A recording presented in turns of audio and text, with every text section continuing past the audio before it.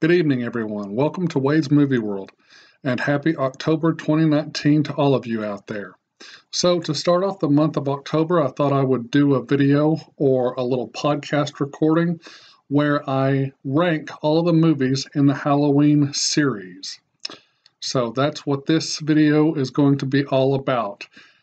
So I will start off with the absolute worst one at number 11, and I will work my way up to the absolute best film of the series at number 1. And just a quick heads up, this is going to be a long video, so before we get into it, go ahead and pause the video and go get yourself something to eat, like some popcorn or candy or nachos, or hell, go to Taco Bell and go get you some dollar menu, then come back and join me in this video. Also, go get yourself something to drink, some water, some Dr. Pepper, Coke, lemonade, iced tea, or get yourself a little something stronger, like something with some alcohol in it or something like that.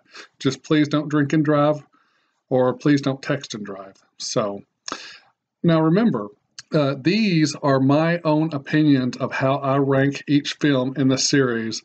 And hey, if this is not the way you see it, we're all different and we all have our favorites as far as our likes and dislikes of these films. So, with all of that being said, let's dive into the awesomeness, which is the Halloween franchise. So, here we go. Coming in as the worst film of the series at number 11 is Halloween 3: Season of the Witch. Now, my reasons for this being the absolute worst film in the franchise is because it has nothing to do with Michael Myers, Laurie Strode, or Dr. Sam Loomis, from which Halloween and Halloween 2 was established. This film should just be called Season of the Witch or some other title, but it should not even be associated with Michael Myers, the Halloween universe, which has already been established. So, Halloween 3: Season of the Witch is the worst one, and it comes in at number 11. Number 10 on my list is Rob Zombie's Halloween 2. Rob Zombie's Halloween sequel had so much potential and could have gone in any direction. But instead, Zombie decided to use this film to butcher and destroy everything about what Halloween, Michael Myers, Laurie Strode, and Dr. Loomis were in his first film and in the original films. I mean, he turned Laurie basically into a girl who is literally going insane and who has lost what once made everything that made her what she was, and now all that's gone. She hangs out with bad crowds, she drinks, she cusses, she even cussed out her own therapist, and she is now a girl who wallows in self-pity and self-destruction. Zombie then turned Dr. Loomis into a self-righteous, pardon my language, dick. So in this film, after what happened in Rob Zombie's first Halloween, Dr. Loomis is on a book tour promoting his latest book about Michael Myers and treats his assistant and publicist like absolute garbage. Michael has turned into a long-haired hermit hillbilly who lives out in the woods for 2 years after the events of the first Rob Zombie Halloween movie.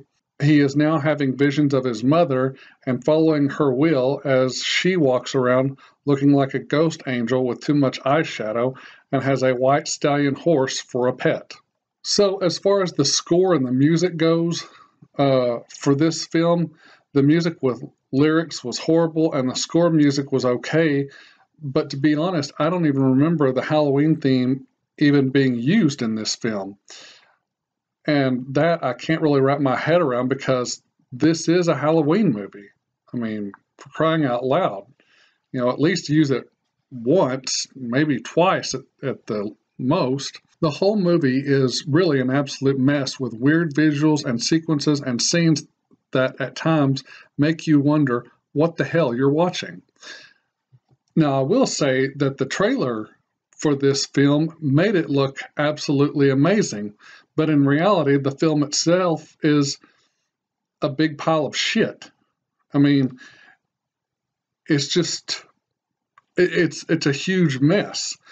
And I don't understand what he was thinking for this film. The only two positives of this movie is the hospital dream sequence, which was a really good sequence and is the only good sequence in this film, and Brad Dourif returning as Sheriff Brackett. Other than that, this movie just all around sucks. Also, in Rob Zombie's Halloween 2, there's another sequence or scene that is not so bad and that works okay in the film, and one of the only scenes I could stand, and that was the first visit that Laurie Strode made to her therapist, Dr. Barbara Collier, who is played by Superman's love interest from the movies, Margot Kidder. And I thought it was a great scene, and it was one of the ones that I could actually stand to sit through. So that's also another positive for this movie. But other than that, this movie is just trash. I don't know, I wake up and I feel like I can't even breathe. Mm-hmm. It just seemed to be getting worse. I'm concerned, but gosh, I can't say that I'm surprised. I mean, it's Halloween, and Halloween is a big trigger point for you, isn't it? Barbara, I know Michael Myers is dead. I shot him in the fucking head. I know he's not gonna come back just because of some stupid holiday. Laurie, they never found his body. So it's very hard for you to get closure on this. I mean, he's objectively dead, but he's living in your mind and he's living in your heart and your emotions. So that's the reality that we have to heal you from, which is why I say you're still in recovery. So basically, I just have to wait until my brain heals. Well, let's try and help your brain heal a little bit today, okay? Okay. Okay. How's your relationship with Annie going? Annie? Yeah.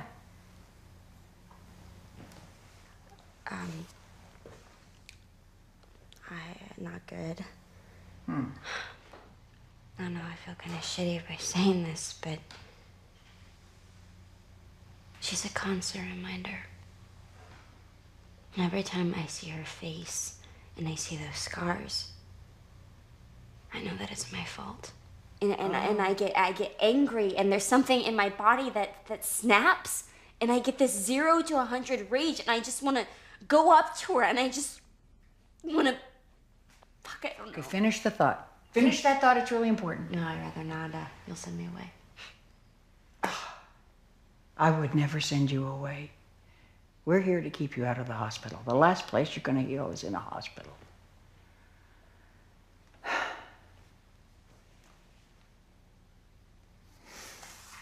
What is that? That's whatever you think it is what that is. The theory is that this ambiguous stimuli here will bring your subconscious thoughts into the light and illuminate them. So what do you see?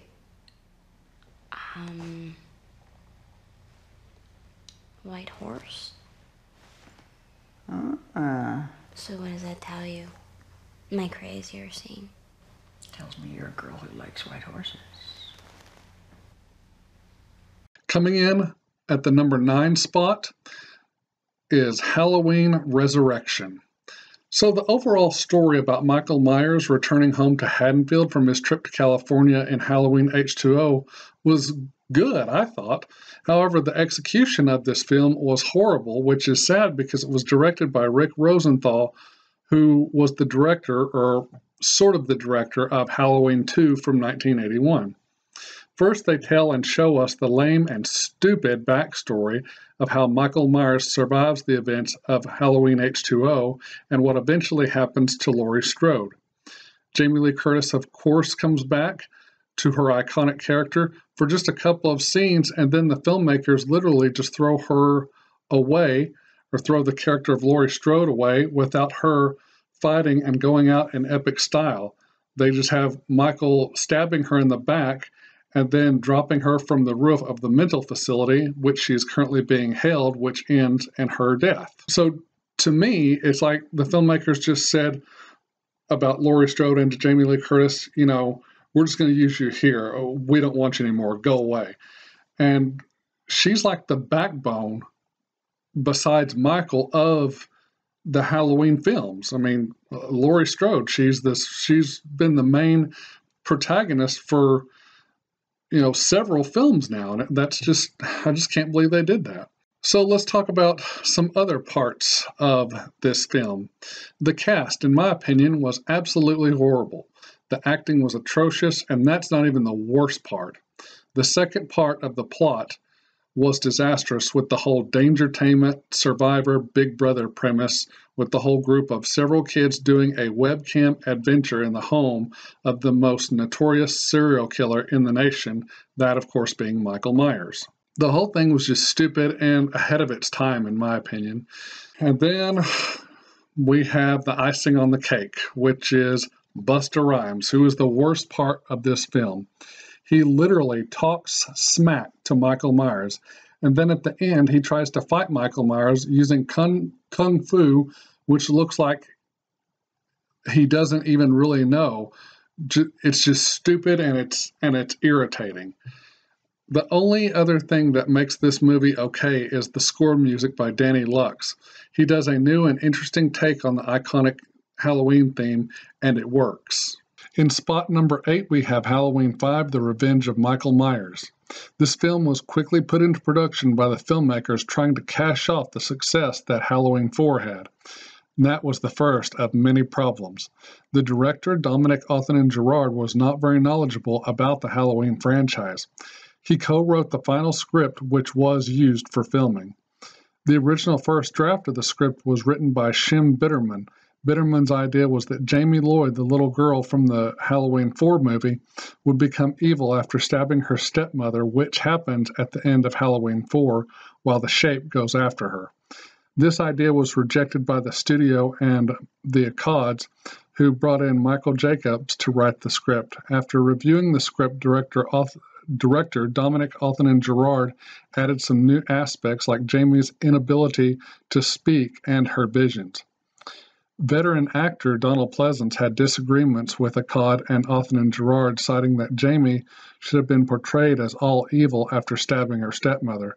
Akkad disagreed, thinking that the fans wanted to see more of Michael Myers, the Shape.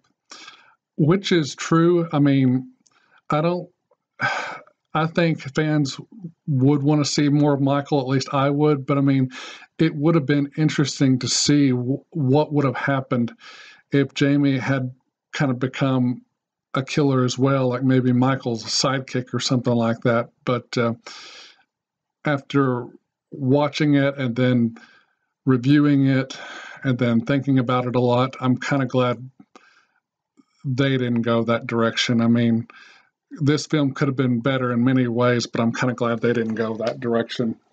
But anyway, let's keep going. In an interview, Danielle Harris, who plays Jamie Lloyd, explained what she thought of the idea, and Harris said, "The way Halloween 4 ended, I thought I was going to be the killer. I thought it would have been fun to come back as the killer or Michael's sidekick. Scary, but fun. Best things about this movie were some of the killing and chase sequences in the barn, at the farm, and in the tree orchard. Also, the fact that we got to see some beloved characters again from Halloween 4, such as, of course, Dr. Loomis, Rachel Crothers, Jamie Lloyd, and Sheriff Ben Meeker. I was hoping we would get to see Wade again from Halloween 4, and Wade is the character who tries to ask out Sheriff Meeker's daughter, Kelly Meeker. This happens in Halloween 4, and she turns to him and says, "Fuck off, Wade." It's one of my favorite scenes of Halloween 4. The opening title sequence of the movie with the pumpkin stabbing and carving was really amazing. I just wish they would have used a better version of the Halloween theme. I mean, the theme that they used, I mean, it is the Halloween theme, but I just wish a better version of it would have been used. I didn't really care for the version that ended up in the final cut of the film. One thing I did like about this film, I thought the puppy love scenes between little Billy and little Jamie were so cute. The end battle between Michael Myers and Dr. Loomis beating Michael with a huge 2x4 piece of wood while he is caught in a chain net screaming, "Die, die, Michael, die." That was freaking epic. I mean, I don't care what you say. That was just epic. So, yeah, that's one of the good things about the film. So let's talk about some of the worst things about this film. The whole mysterious man in black with the black silver-toed boots. was just dumb and it was stupid, and it served no purpose except to break out Michael Myers out of jail again at the very end.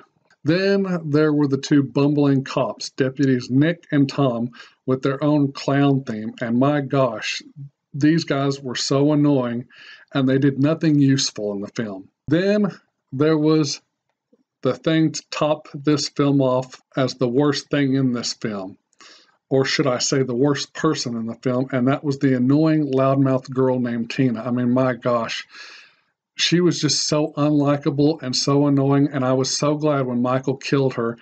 And I remember the first several times I saw that movie, I never did say it, but then after a while, I watched it again and I was like, finally, someone shut her up already. So, the musical score was done by Alan Howarth, and he did a good job on the music with this film. He could have done better with the original theme, but, you know, it is what it is, and you get what you get. So, number 7, Halloween 4, The Return of Michael Myers. As its title suggests, the film marks the return of Michael Myers after his absence from the previous installment, Halloween 3, Season of the Witch. Initially, John Carpenter and co-producer Deborah Hill retired the Michael Myers storyline after the second installment of the series, intending to do a feature new Halloween season-related plot, every sequel of which Halloween 3 would be the first. Halloween 4 was originally intended to be a ghost story. However, due to the disappointing financial performance of the third film, Halloween 4 reintroduced Michael Myers, where he has stayed for the remainder of the film series. The musical score for this one was, of course, done by Alan Howarth, using musical cues from John Carpenter for the theme and some other music from the first and second movie. Halloween 4 came out in 1988. It was directed by Dwight H. Little, and it was written by Alan B. McElroy. It starred Donald Pleasance, Ellie Cornell, Bo Starr, and Danielle Harris. The fourth installment in the Halloween film series, it focuses on Michael Myers returning to Haddonfield to kill his niece, Jamie Lloyd, who's played by Danielle Harris. And she is the daughter of Laurie Strode, with his former psychiatrist, Dr. Sam Loomis, once more pursuing him. So all in all, the film's story is solid. The look, the production design, the way it was filmed, the acting was rock solid. So everything in this film was really, really good. Just solid as a rock, as I said. One thing they should have shown was the police station being ravaged by Michael Myers.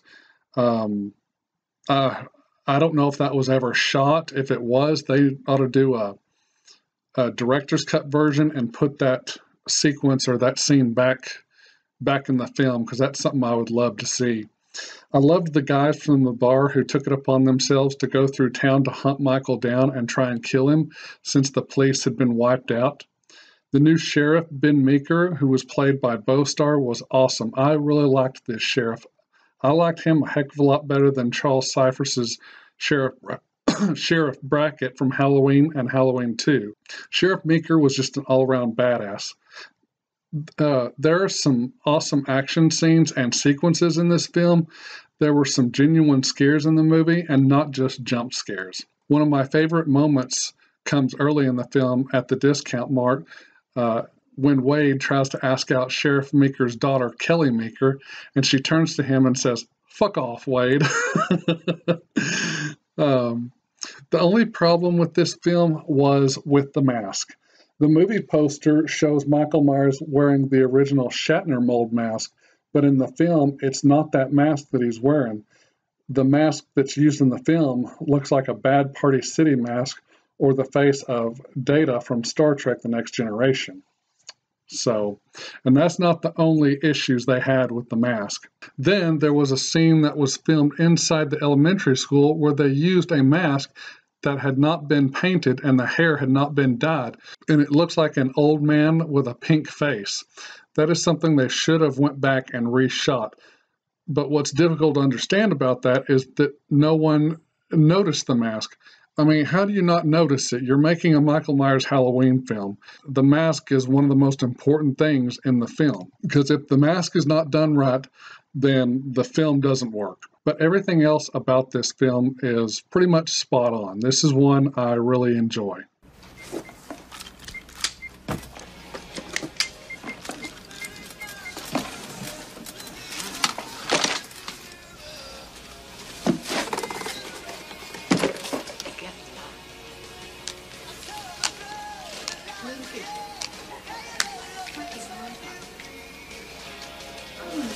Hey, Wade, why don't you go ahead and make your move? Don't rush me, Brady.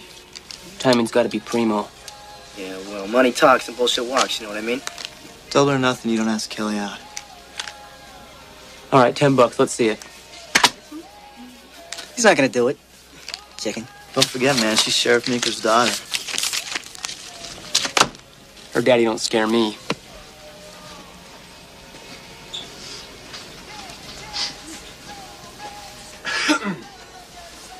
Fuck off, Wade. At number 6 is Rob Zombie's Halloween. This film is a remake of the original movie that came out in 2007. It was written, directed, and produced by Rob Zombie. This is a modern retelling of John Carpenter's Halloween from 1978. Though they don't copy the original film shot for shot, they do bring a lot of new and fresh things and ideas to this film. It is a very good retelling of the original story, but the film also has its share of problems. So the way the film looks and the way it was shot was really, really good, and I loved all the new takes on the classic characters. I thought that Scout Taylor Compton was very good and very likable as Laurie Strode, though she was not as quiet or shy as Jamie Lee Curtis's Laurie Strode was. I still say that Jamie Lee Curtis's Laurie Strode is the best one. Danielle Harris returns to the series, playing Laurie's best friend, Annie Brackett. Tyler Mane was an amazing and yet very tall Michael Myers. His tallness made Michael all the more menacing and scary. Malcolm McDowell was great as Dr. Loomis. He really brought his own thing to it, but Donald Pleasance is still the best Dr. Loomis there is.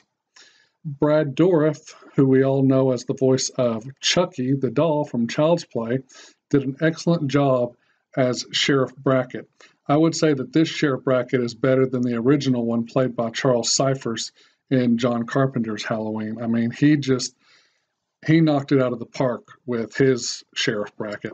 One thing that was cool when Michael was still a child and it was the scene where he was murdering his older sister Judith, is he had a clown mask and costume on, but he took off the clown mask and put on the white-faced mask, which he would wear as an adult. And I'm not going to tell you how he already has that mask. If you haven't seen the film, go watch it. But if you have, then you already know how he already has the mask that we're all used to. The musical score for this film is really good. It was done by Tyler Bates. The music with lyrics could have been left out. I didn't think the film needed music with lyrics in it. Let's talk about some things that could have been left out or could have been toned down a little bit and stuff like that. The cursing in this film, it could have been toned down quite a bit. There's a lot, and I mean a lot of cursing in this movie. I did not like the backstory for Michael because what made Michael so scary in the original was the fact that he had no backstory. He just, one night, something clicked in his brain and made him go mad, and that's really all we know. I mean, it's a mystery, and that makes it all the more creepy. This was not, what I'm fixing to talk about, this was not in the theatrical version, but it's on the director's cut DVD. It was a rape scene that was shot and put into the director's cut version where two guards at the mental institution where Michael is a patient end up raping a young female patient. And I'm glad this scene did not make it into the theatrical cut because I don't know what Rob Zombie was thinking, but Halloween did not need that, and that's something that I don't want to see a person get raped. I mean, that's ridiculous. And I will never own the director's cut of this movie because of that reason. The white trash family background should have been left out. The only thing I liked about Michael's childhood backstory was the relationship he had with his mom. I thought their connection was really, really good and really, really strong. And you could tell that through the performances that they really, really loved each other. If I had to compare this to the original 1978 John Carpenter Halloween, that film, John Carpenter's film, still beats this one by a long shot. But this is an okay film. Like I said, a good retelling of the original story. Number 5, we have Halloween 6, The Curse of Michael Myers. This is one of the better films in the Halloween franchise. This film picks up 6 years after Halloween 5. This film is directed by Joe Chappelle. The music score is great. The score is done by Alan Howarth and Paul Rabiones. The Halloween theme is sped up and has a kind of a techno twist to it, which I think works amazingly well in this film. This film is about Michael Myers, and it explores his connections to a very mysterious satanic cult called the Cult of Thorn. This film is fun to watch because we have, of course, Michael Myers back along with Dr. Samuel Loomis, played by the great Donald Pleasance once again. We have some new characters, which are the relatives of Laurie Strode, and of course, the Strodes are her adoptive family, and they are living in the Myers house in Haddonfield. We also have the return of Tommy Doyle, played by Ant-Man himself, Paul Rudd. This was actually Paul Rudd's first film. He played Tommy Doyle very well. He played like a psychologically damaged version of the boy we knew from 1978 that Laurie Strode was babysitting. And man, I know it was his first film, but I say he should have won an Oscar for that. I mean, his performance was just absolutely incredible in this film. That's one of the things that just makes this film work. There are some characters that are just not very bright and kind of annoying, but the overall story of this movie is really good and it's pretty solid. Of course, they had to bring back the mysterious Man in Black, which that should have never been a thing in Halloween 5 to begin with, and we learn who he is and what his intentions are. We also get to see what happened to Jamie Lloyd, who disappeared that Halloween night at the end of Halloween 5, The Revenge of Michael Myers. She's now a teenager, and she's got some new stuff going on with her. In case you haven't seen it, I'm not going to spoil that for you. This movie and Halloween 5 have a similar ending with Michael being beaten. Of course, in Halloween 5, he's being beaten by Dr. Loomis with a 2x4, and in Halloween 6, he's being beaten up by Tommy Doyle with a steel pipe, and that was just quite amazing to watch. So this is one of the better films of this series, one I really enjoy watching a lot. I can't say enough about this film. It does have problems, but I mean, not to the degree that a lot of the other ones that I've already discussed have. It's watchable, and it's fun to watch. So, yeah. At the number 4 spot is Halloween 2. This movie is, I guess you could say, the first sequel to John Carpenter's Halloween in the franchise. It is written by John Carpenter and Deborah Hill and was directed by Rick Rosenthal, but John Carpenter somewhat took over directing duties after a while. The film was released in 1981 and picks up at the exact moment John Carpenter's Halloween ended. So the events of this film are happening on the same night, just at a later time and at different locations. It is still October 31st, 1978, Halloween night.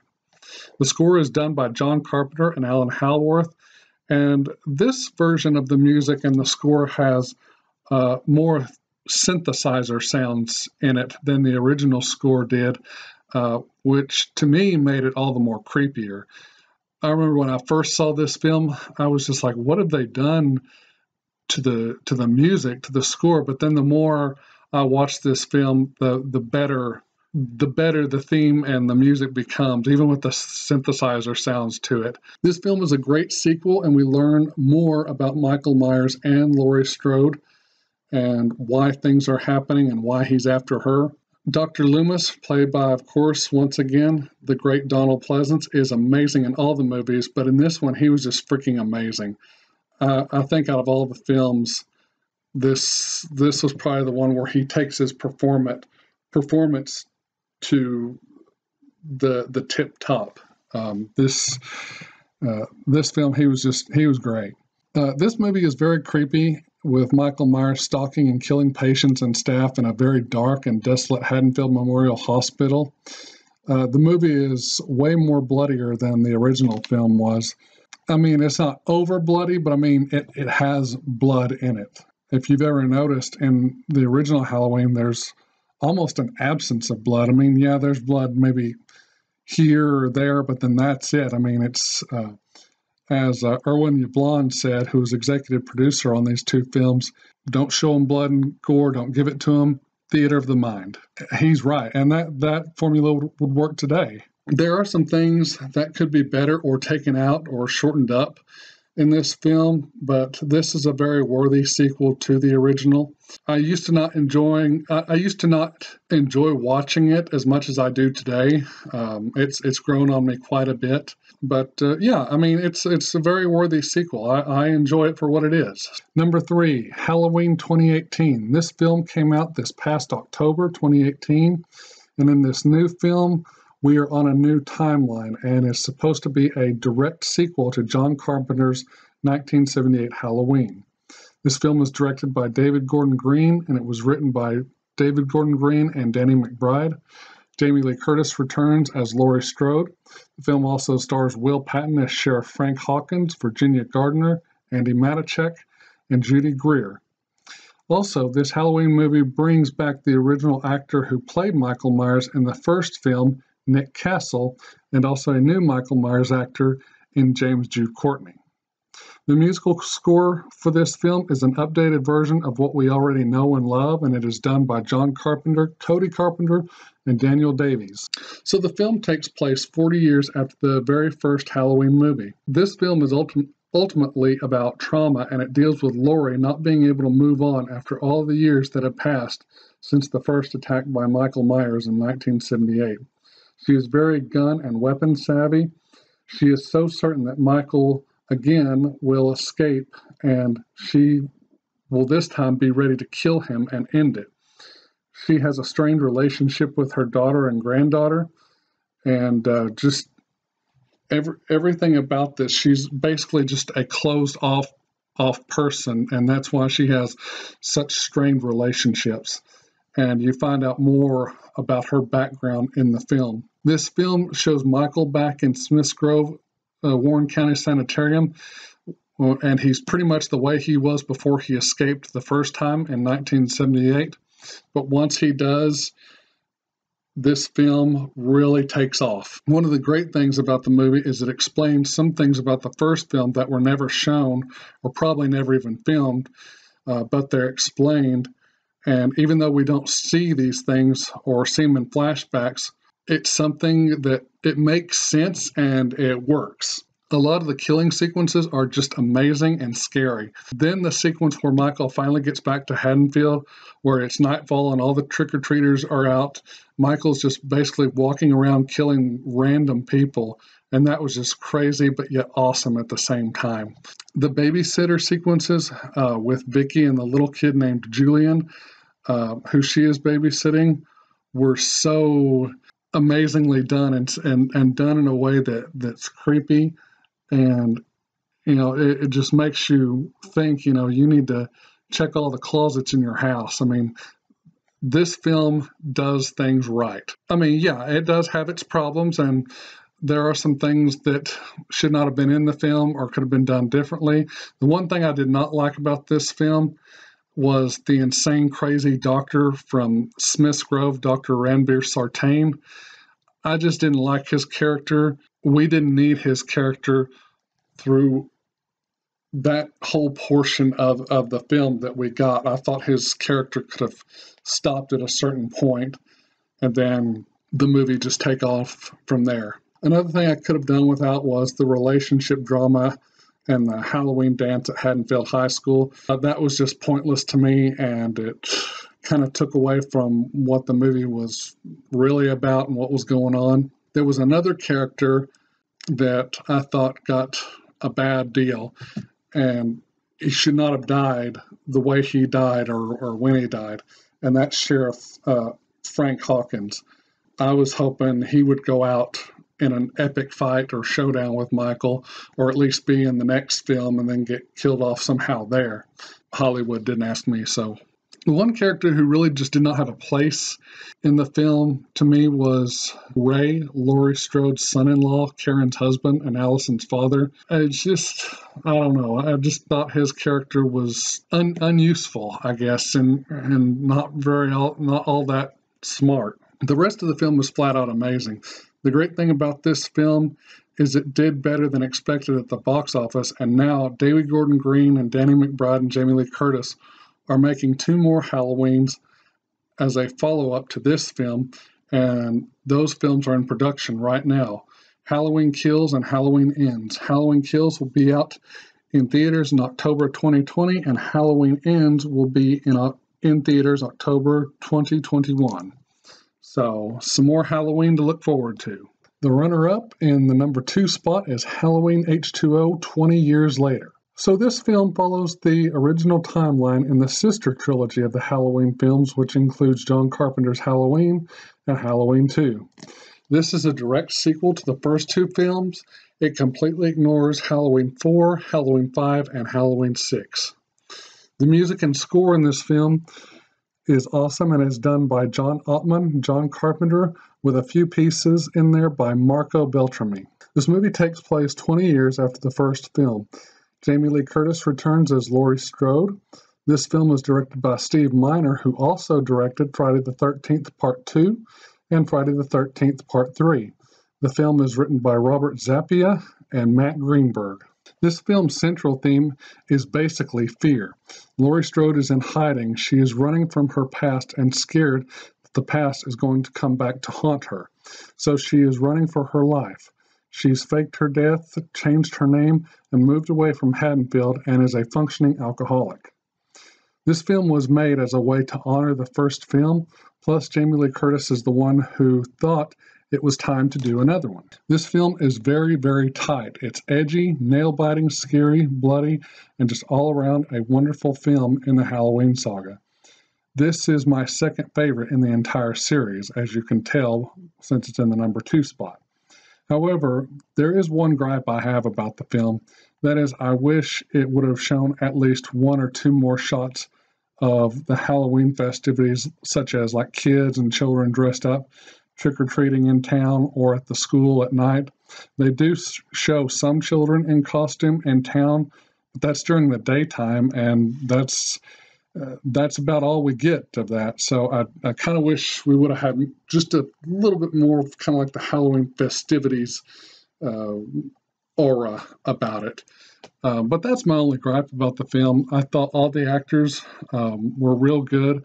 The one thing that does kind of get on my nerves a little bit is the kid who plays John Tate, Jamie Lee Curtis's or Laurie Strode's son.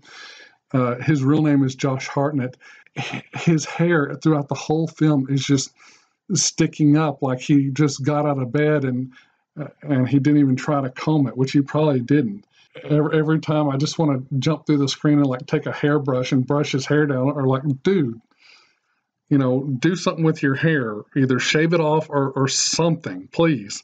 It just drives me nuts. But other than that, I thought everyone did a great job in this film. I love that they brought Nancy Stevens back as Nurse Marion Chambers, or Whittington as she's known in this film.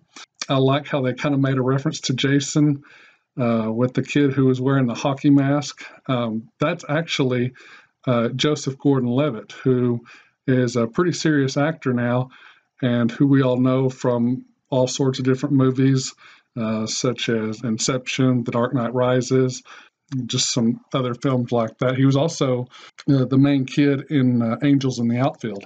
LL Cool J was one of the best things about this film. Him and Janet Leigh, who, those of you who don't know who Janet Leigh is, she was in Psycho. She was the one who got killed in the shower during that famous shower scene, and that's actually Jamie Lee Curtis's mother. How cool is that? But yeah, this film is just rock solid. It's a great horror film. It's got great horror and action sequences too. So I would say it's a horror thriller action movie. So yeah, it's a great film, and I love every minute of it. Halloween H2O is at my number 2 and the runner-up.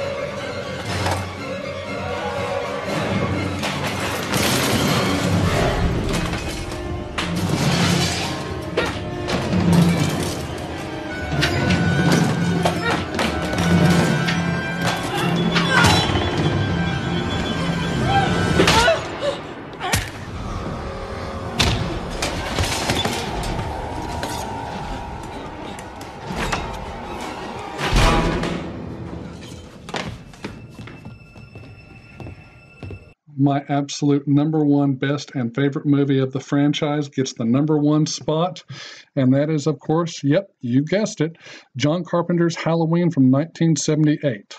Of course, like I said, this film was directed by John Carpenter and was written and produced by John Carpenter and Deborah Hill. This film stars Jamie Lee Curtis, Donald Pleasance, P.J. Souls, Nancy Loomis, Nancy Stevens, Kyle Richards, Brian Andrews, Charles Cyphers, and Nick Castle, and a few others. This, in my mind, is a flawless film. The story is solid. The characters are well built and well fleshed out.